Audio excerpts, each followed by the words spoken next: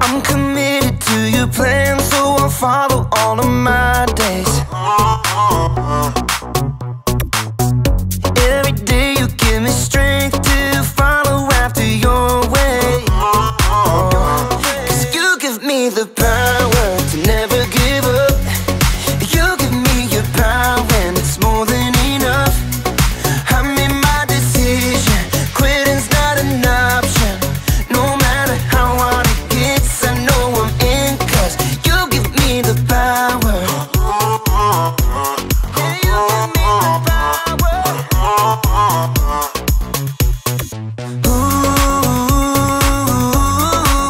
now moving backward. Ooh, I'm moving forward. 'Cause you give me the power to never give up. You give me your power and it's more than enough. I made my decision, quitting's not an option. No matter how hard it gets, I know I'm in, 'cause you give me the power.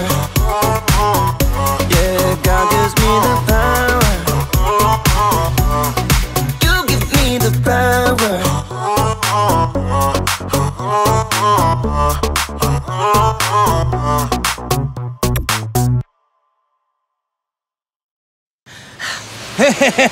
I told you I'd beat you. Yeah. Not bad for a beginner, though, huh? My safety harness. Ah! Oh no! My rope came undone. What? It's slipping. No. Oh no! It came undone. No. I can't hold on. I'm slipping. Ah! No. I got you. Just hold on. No. Just hold on. I can't. I'm slipping. No. Why did you eat those Funyuns for lunch? Slipping! No.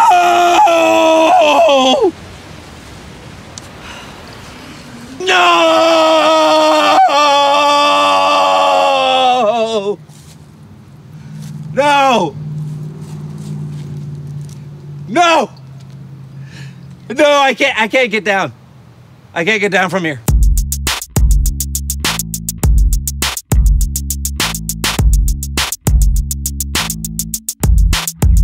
Hey, well, hello, all you guys and gals. You hep cats. You rad young men and women. You hipsters without beards.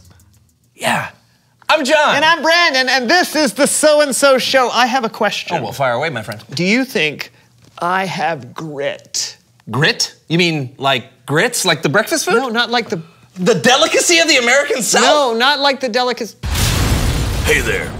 Do you like eating things with no flavor that resembles a bowl of lumpy phlegm? Well, then you're in for a treat. Nothing satisfies my appetite like a bowl of corn porridge ground up so fine it's like eating fluffy sand. Grits! Just pour yourself a bowl of finely ground maize.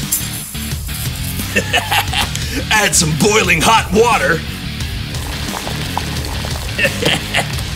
Stir. You got yourself some bona fide grits. Grits! It's not just for street gutters anymore. Yum! Yum! I'm not talking about those kinds of grits. Oh. I'm talking about grit, that thing that makes you keep going when times are tough. You know, grit. Oh. Do I have grit? No. No. But you know who does? Who? Trent Lassiter on the hit show, The Lassiter Files. Oh, yeah, I haven't watched that yet. Oh, don't start. I can't stop binging it. Oh, are you gonna watch it right now? No, I just want to show you. Every episode ends in a cliffhanger. Oh. Will Trent make it across the rope bridge in time? Find out next time on The Lassiter Files. Spoiler alert, he crosses the rope bridge. Oh, thanks. Yeah, because he's got grit. I see. Yeah, Brandon, if you want grit, be like Trent Lassiter. It's worked for me. I can pretty much do anything I want now. Wow. I know, I'm pretty incredible. It's a long story. Say, I'm gonna go get some coffee. You want some? No, thanks. Okay, I'll be right back. All right. Will John make it to the coffee maker? Find out next on John Gets Coffee. What was that? I don't... Faced with uncertainty and bewilderment, will John even take another step? Find out on John Gets Coffee. I don't like this. I don't think I'm gonna go Hey. What happened to all that grit you were talking about? Well, now I'm terrified. Hey, that disembodied voice is only asking what will happen. I mean, do you know what will happen at any moment in your life? No. All right, then push through the uncertainty, my friend. I believe in you. Oh, okay. Yeah. I'm gonna take a step now.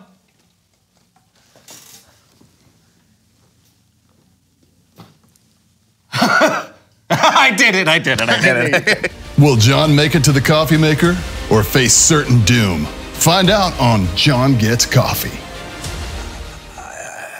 You can do it.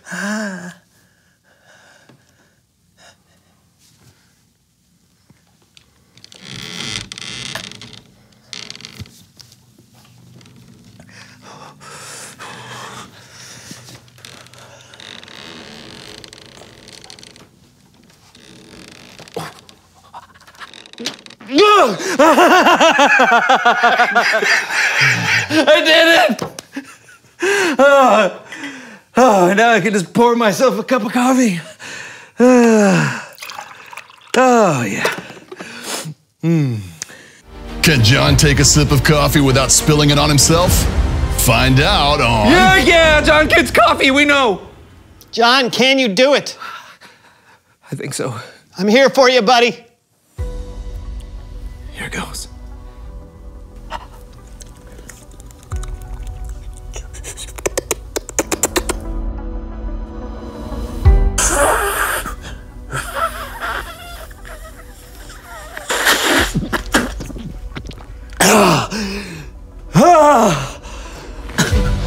You did it! Yes! Will John be back in time for this week's Bible story? Find out on John Gets Coffee. It's Bible story time with Kellen. Ouch! Ouch!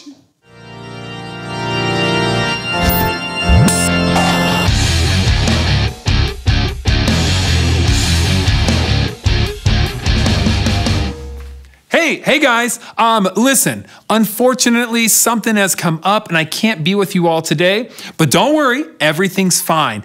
And I don't want to leave you all high and dry. So I asked my good friend Cameron and he's gonna take over for me today. All right, take it away, Cameron.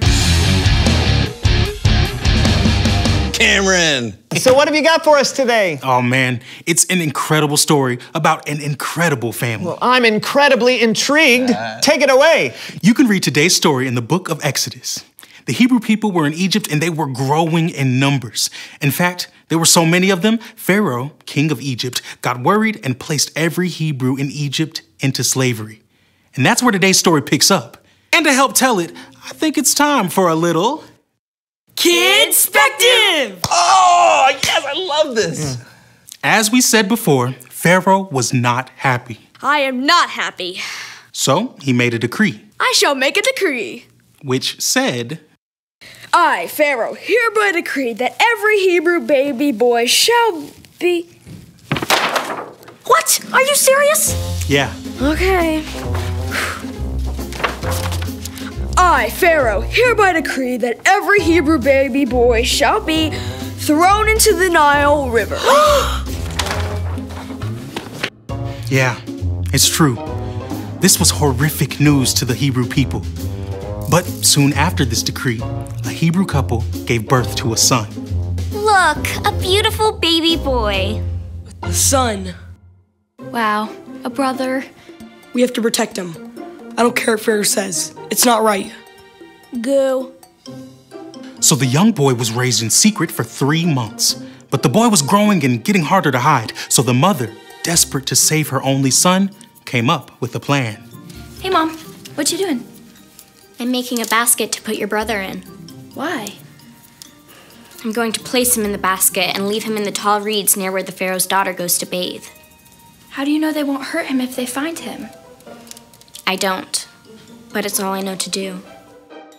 So the baby boy's mother and sister went down to the riverbank and placed the basket there. The boy's sister and mother hid in the tall grass nearby. Oh man, I don't think anybody's coming. Mom, I think we should think of something else. The Pharaoh's daughter makes me do every little thing just because I'm her servant. Attendant, go check what that thing is in the tall grass over there. I mean, I have allergies, lady. Baby! I found a baby! Hey, I found a baby! When Pharaoh's daughter saw the baby boy, she felt sorry for him. And even though he was a Hebrew, she planned to raise him as her own. But then Miriam had a great idea. Excuse me? Pharaoh's daughter? Halt! Who goes there? It's okay. It's just a little girl. What can I help you with? Actually, I think I can help you. Seems like you're having trouble with that Hebrew baby. Well, he's so adorable, but he smells for some reason. Probably needs a change. A change? What's that? Say, why don't I go find you a Hebrew woman to take care of the baby until he's a little bit older? Yes, that's an excellent idea. Go, find a suitable Hebrew woman to help raise this child. You're so cute, but so smelly. And guess what happened? Miriam went and got the baby's own mother to help raise him, which is amazing. Give it up for our Kidspective kids. That is a crazy story.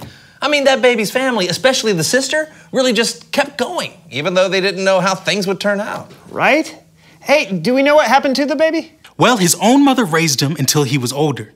After that, he went and lived in the palace as Pharaoh's daughter's son.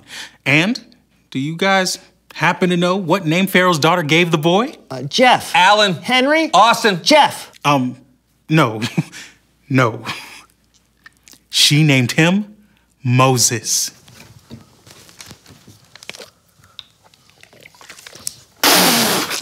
What? Right. The Moses who would go and lead the Hebrews out of Egypt and slavery. Isn't that cool? Man, I bet Moses' parents had no idea who their son would become. You're probably right.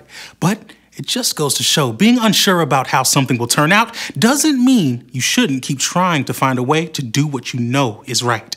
Plus, we have a Savior in Jesus who knows how everything will turn out.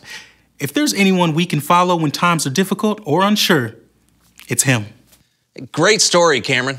Bye, man. You bet, fellas. Wow. So I think we've learned a very valuable lesson today. Oh yeah, what's that? Well, Will John be able to say what he's learned, or will he freeze under the pressure? Find out on John Gets Coffee. don't let the voiceover guy stress you out. Reveal the question. Oh.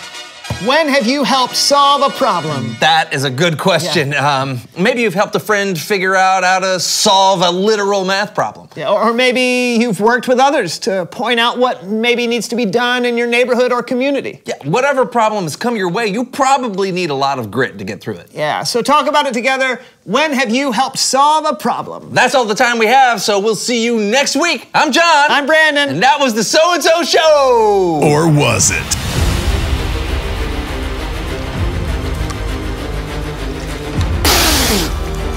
Wow. Sticks to your ribs.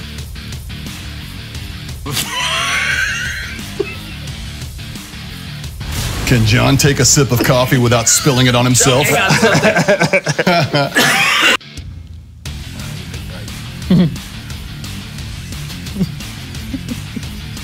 Come on, finish it.